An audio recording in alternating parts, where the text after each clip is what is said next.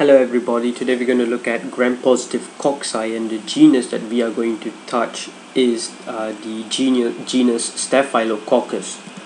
So Staphylococcus, staph means in clusters and coccus means in spheres. So the first bacteria we are going to look at is Staphylococcus aureus. So Staph aureus are in clusters or tetrads, and they are gram-positive cocci. That means they are purple when viewed under a microscope right after performing a gram stain. They form buttery yellow colonies on mannitol salt agar, and mannitol salt agar, it has a high concentration of sodium chloride, which acts as a selective media for halophiles. Halophiles are salt-loving bacteria, those that love sodium chloride, such as bacteria in the Staph genus. So if an organism can ferment mannitol, an acidic byproduct is actually formed that causes phenol red in the agar to turn yellow. I'll show you a diagram of this later, what this means, because Staphylococcus aureus has the ability to ferment mannitol. That's why it their colonies appear buttery yellow in color, because phenol red turns yellow. It is catalase positive. Catalase test is usually done to see if an organism has the enzyme catalase. So catalase usually catalyzes the decomposition of hydrogen peroxide to water and oxygen, and they are coagulase positive. So this is mannitol salt agar and Staphylococcus aureus. As you can see, they form buttery yellow colonies because they form an acidic byproduct that causes phenol red in the media to turn yellow. Staphylococcus aureus under microscopic view. So Staphylococcus aureus are aerobic, meaning they require oxygen, and they form grape-like clusters. Causes food poisoning within 4 to 6 hours of ingestion of contaminated food. Boils usually due to inflammation and other skin infections. Osteomyelitis, post-operative infections, as well as nosocomial infections, hospital-acquired, sepsis, endocarditis, toxic shock syndrome, scalded skin syndrome, and pneumonia. Next bacteria we're going to look at is Staphylococcus epidermidis. So Staphylococcus epidermidis are in clusters. They are gram-positive cocci, and they form white colonies on mannitol salt agar. Because these guys are unable to ferment mannitol, hence it does not change they do not form an acidic byproduct that changes the phenol red in the agar medium to yellow. They are catalase positive, that means they have the enzyme catalase, and they are coagulase negative. Coagulase tests are usually used to identify whether an organism produces the exoenzyme coagulase, which usually causes the fibrin of blood plasma to clot. So they are coagulase negative, hence they do not have the exoenzyme coagulase.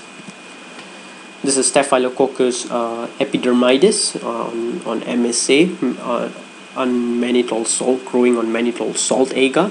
They form white colonies, as you can see. Staphylococcus epidermidis under microscopic view. So Staphylococcus epidermidis are aerobic and causes sepsis and infective endocarditis in IV drug users, intravascular IV drug users, and hospitalized patients with implantable devices.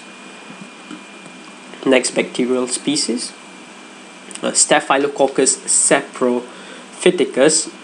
So saphrophyticus are in clusters. Staphylococcus saphrophyticus are in clusters, and they are gram-positive cocci. Staphylococcus epidermidis, they form white colonies on mannitol salt agar and are novobiosine resistant. Novobiosine is actually an antibiotic, an aminocoumarin antibiotic, which is produced by the actinomycete Streptomyces nevis. They are catalase positive and coagulase negative. Staphylococcus saphrophyticus, you can see they form white colonies on mannitol salt agar. Staphylococcus saprophyticus under microscopic view. So Staphylococcus saprophyticus are aerobic and are the second most common cause of urinary tract infections, UTI, behind Escherichia coli, which is the most common cause of urinary tract infections. Staphylococcus haemolyticus. These guys, Staphylococcus haemolyticus, are in clusters, gram-positive cocci, and are large. Their colony size is large, and they are also pigment producers. They usually grow in the presence of 10% sodium chloride, which is higher, and also are coagulase negative. Coagulase negative meaning they do not have the exoenzyme coagulase. A bit about Staphylococcus haemolyticus. They are usually found at the axilla, perineum, axilla is armpit, perineum, and inguinal areas. They are highly antibiotic resistant, and they also have the ability to actually form biofilms, and this actually makes it very difficult to treat, and they're also categorized as opportunistic pathogens. This is Staphylococcus haemolyticus. Staphylococcus haemolyticus. So Staphylococcus haemolyticus are aerobic and are the second most frequently encountered coagulase negative staph species, which is associated with human disease. They cause native valve endocarditis, septicemia, peritonitis, urinary tract infections, and wound, bone, and joint infections. I think this is the last bacteria in the genus Staphylococcus.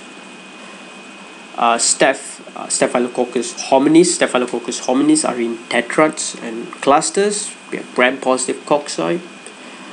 They are aerobic. They can grow in both aerobic and anaerobic conditions, but usually grow less in the latter, anaerobic conditions. Don't really grow that well in the anaerobic conditions. They form white to tan colonies, usually grow in the presence of 7.5% sodium chloride.